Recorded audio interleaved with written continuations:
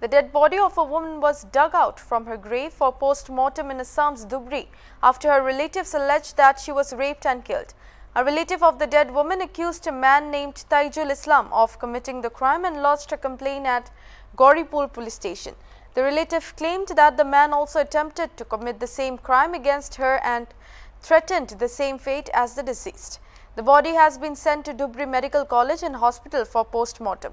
Meanwhile, the official in charge, Khanjan Chaudhary, has been put under a reserve clause for allowing burial without post-mortem.